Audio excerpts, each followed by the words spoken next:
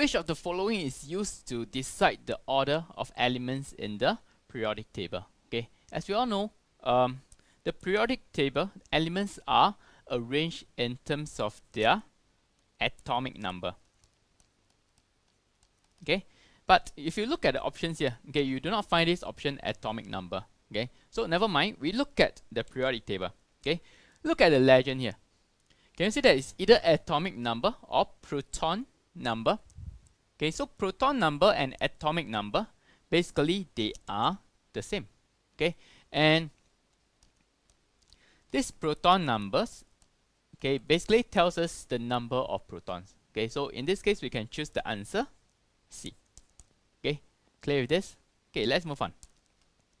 Okay, a vertical column in the periodic table is called the group. Okay, this is very straightforward. And do you recall? Okay, if it's a horizontal row, what is it called?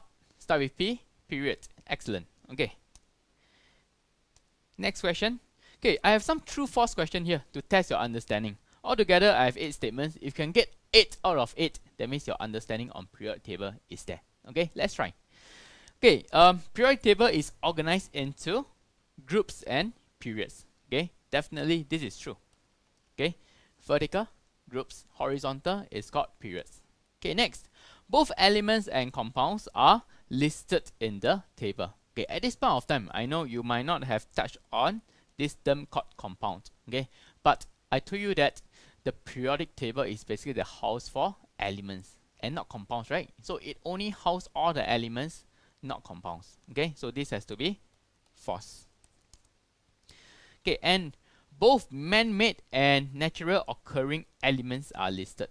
Okay, this is true because the periodic table consists of all the elements that you can find on Earth. Okay, whether is it man-made or is it natural occurring. Okay, and next, number 4, both matters and non-matters, they are listed. Yes, remember the zigzag line? It separates the matters from the non-matters.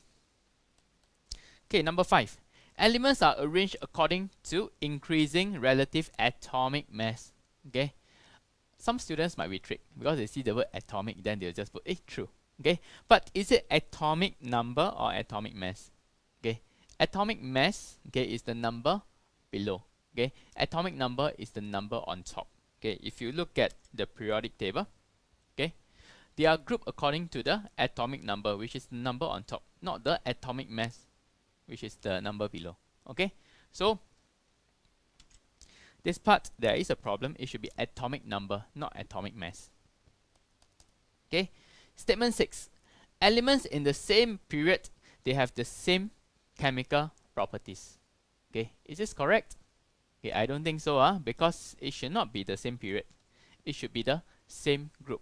Okay, only when they are grouped in the same group, the vertical column, they have the same chemical properties. Remember previously we touched on this question, sodium and potassium, they belong to the same column, same group.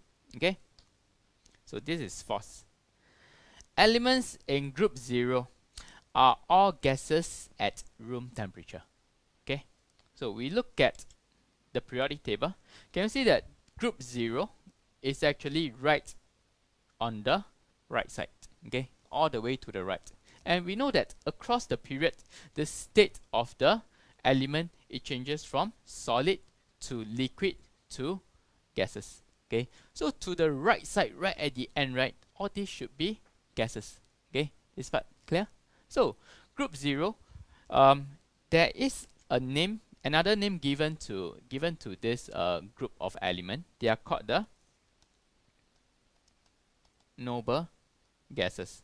Okay, and noble gases, of course, it tells you that they are all gases at room temperature. Okay, so this is true. And next, 8. Boiling point increases from left to right in a periodic table.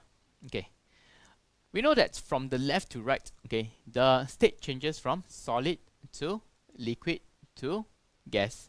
Okay, and of course, if the trend of the states is from solid, liquid to gas, that means the boiling point must be decreasing across the period. Okay, because lower boiling point, that means higher tendency that it is a gas.